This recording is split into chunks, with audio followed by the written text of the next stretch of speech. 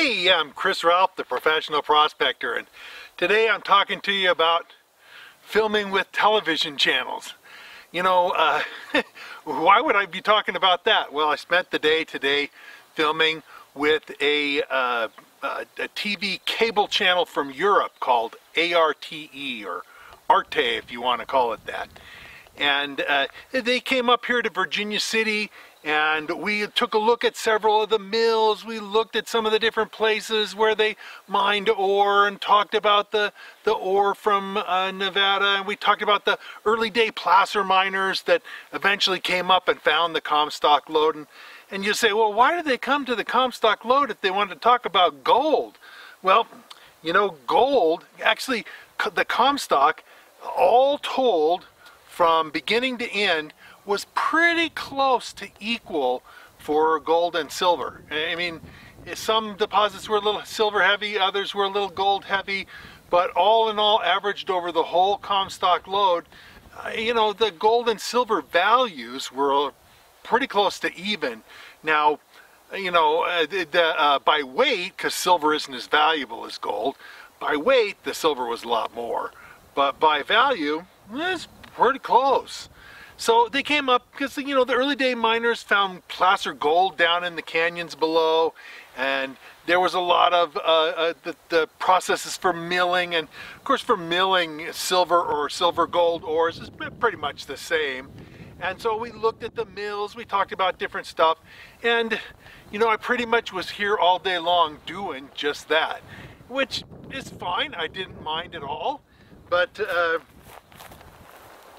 you know, I bet a lot of you have watched some of the gold and silver shows on TV, some of the prospecting shows that they have, you know, from the gold rush shows to all, I mean, that's kind of morphed into a whole bunch of them. There's, you know, ones up at Nome and, you know, all over the place. There's even ones in Greenland. But, you know, you watch those and you gotta take them with a grain of salt. I'm not here to tell you that it's all phony, because that's not true. But I would tell you that it's not all 100% real either. It's reality dramatized. Because, you know, the normal interactions of people, you know, the normal interactions of people working together, you know, you guys probably work jobs and stuff. You don't want to be having fisticuffs with your co-workers, and you don't want to be yelling and screaming and, you know, getting angry and that kind of stuff. To the best of your ability, your employer probably wants you to get along with your co-workers, and for the most part, most of it, that's what we try to do. But that's not very dramatic, it's not very exciting, you know. And so they take reality and they want to dramatize it some. They want to make it so that it's interesting to the viewers. And so it's kind of different doing that. The other thing that's interesting is a lot of stuff that happens, you do it once, they say, that was really good. Could you do that again? Or could you do that again and this time do it shorter, or do it longer, or emphasize it more, or show more passion, or, you know, go through some of these other things like that. And, you know, a lot of the shots I did today, we'd do it once. That was good. We'd do it twice. That was pretty good. We'd do it 3 times. You want us to do it a 4th time? Yeah, sometimes you do it 4 times. It's just what the producer and the director really want to see in their final product. And so, you know, things are sculpted and shaped to be what the show director, it's a show producer, or whoever is in charge, what that person wants to see in their final show. And so, you know, for the most part, that's what you do when you're doing a TV show. And, you know, the people that I worked with today, they were great. They were no problem. You know, doing stuff over and over again. I've done a number of TV shows for Discovery, and I did one for G4 and some others.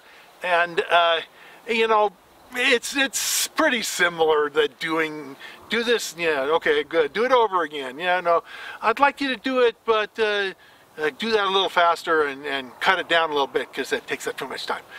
you know, so it's fun. I'm glad I did it. I spent the whole day doing it, and like I say, I really enjoyed it. But you know, I've been offered like the TV shows of some kind of series. This show that I did with ARTE is a one-off, one-shot kind of deal. It's not going to be a series of things with me in it. You guys are probably glad for not having a series with me in it, but I can tell you my wife is glad for not having a series with me in it. I'm glad for not having a series with me in it. I've been offered stuff. I've had people try to talk me into things. It's like, yeah, one is I'm way too boring, right? I'm just not, you know, I'm gonna get out and have a fight with somebody. You know, that's not me. And if you want me to be somebody like that, it's just not me. So, you know, the people today, they didn't really need that. That's more the reality shows where they want to dramatize everything and turn things that aren't dramatic into a drama. But anyway, I had fun shooting today, and when the show is done, which may well take 6 months, that's another thing, is you get these shows, like I do this video, and I'll take it home and I'll cut it up and edit it and do a little few things and make some few changes, maybe cut out some spots, redo a few things or something, but I'll be done with it in a couple of days. The really TV shows, they take months to cut and paste and chop and refine and just make it perfect, because I freely admit their production standards are 100 times higher than what mine are for my YouTube videos. You know, I want you guys to enjoy my videos, but you know, I'm just not going to put in, you know, 50 hours or 100 hours to try and edit one of these things perfect. You'll notice that I don't put music in the background of my videos, because, you know, I think you guys listen in for what I have to say and the experiences that I have to show you, not for some elevator music that might be running in the background. So another thing that has to do with TV shows that's been my experience is, you know, they'll film, if they're going to film an hour-long program, they'll film 10 times that much video. So, you know, they'll start out with 10, and movies do the same thing. They start out with a huge amount of video, and then they have to kind of winnow it down and winnow it down and winnow it down until it fits in the size that they want it to be.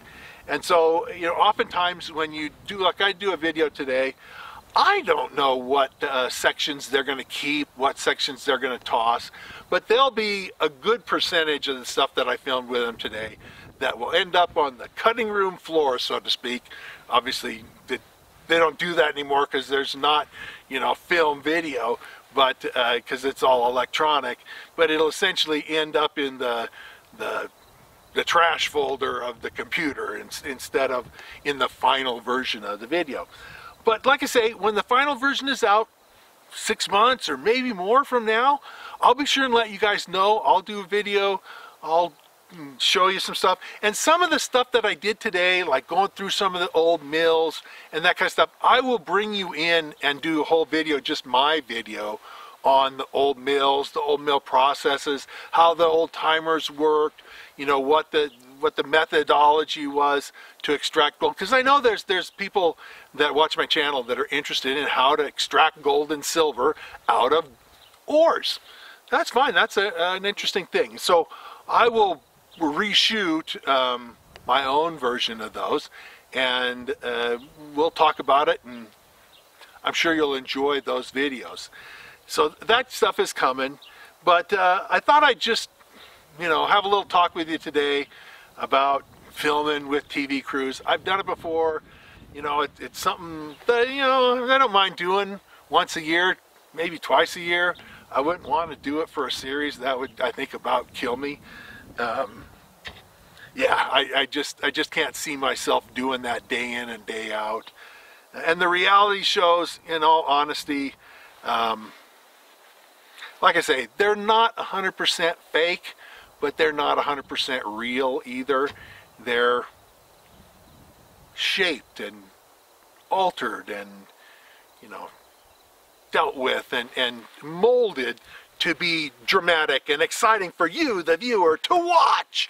You know, that you got to see the treasure we're finding, or you got to see the pounds of gold, or, you know, you got to see these two guys that were friends duking it out. And anyway, you know, so when you watch those reality shows, take it with a grain of salt, because it's, like I say, not fake. And you know, there's a lot of reality in those, but there's drama in there too that's emphasized that may have been a little deal. And you know, another thing that they do on a lot of those shows is equipment breakdowns. Oh no, our equipment broke down. We have old beat up cheap equipment that we bought for almost nothing, and now it's broken. Surprise, surprise. And you know, and now we can't produce because all our equipment is broken. What are we gonna do? You know, that's the drama of some of those shows, is dealing with the constant equipment breakdowns. But you know what? The truth is, a lot of small scale mining, they do have old equipment, because, you know, they don't have huge amounts of money to invest. I mean, look at the cost for like a bulldozer or a front end loader or a big backhoe or a big excavator, something like that. The cost is big, or big milling system to mill your ore. So, you know, the equipment is old, and surprise, surprise, it breaks down a lot, and you're spending a lot of time and money on maintenance, and it costs downtime. That really is true. That's normal mining for small scale miners. But you know, it's just inconvenient. It's not drama. It's you know, just the realities of day-to-day life as a small-scale miner.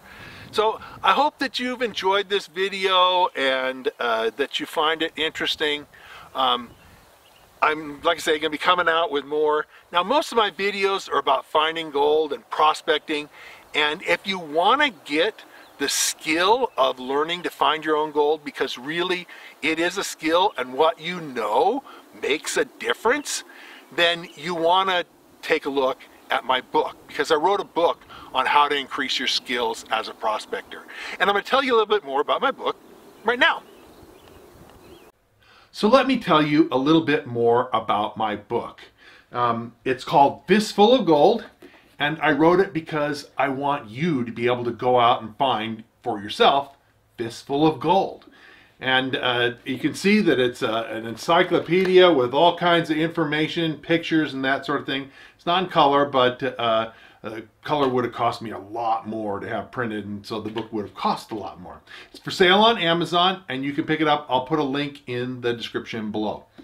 I also serve as the editor for a prospecting magazine. It's ICMJ's Prospecting and Mining Journal. And honestly, you should check that out. We got stories and information, legal stuff, everything you know to increase your skills as a prospector. I write articles in this every month, and a lot of other very experienced prospectors contribute to the magazine as well. So check the magazine out.